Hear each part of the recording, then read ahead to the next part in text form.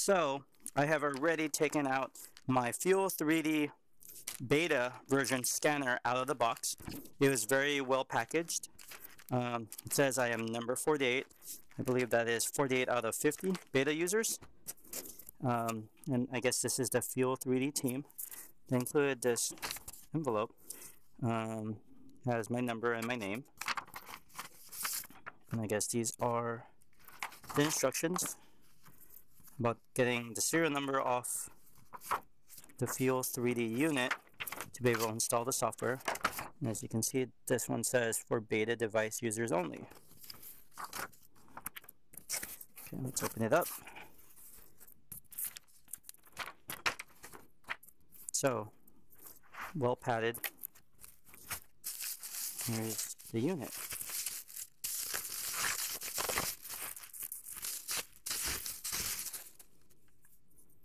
Feels great. Grip is kind of like a rubbery, a satin plastic texture actually. The build quality seems really good. I'm going to cover up the serial.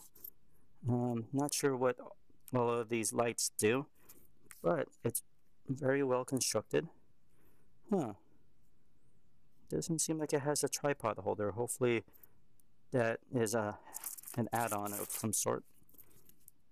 But it feels very strong, and I guess there's buttons on each side. Very sturdy. Really good build quality for a Kickstarter product.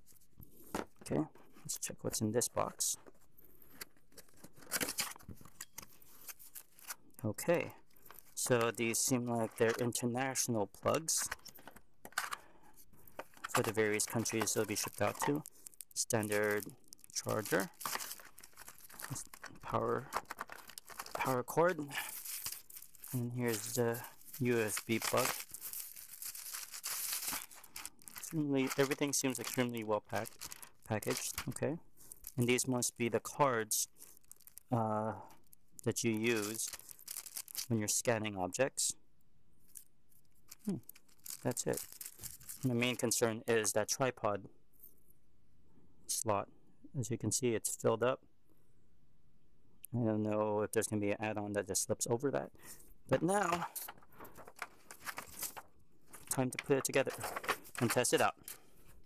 That's my unboxing.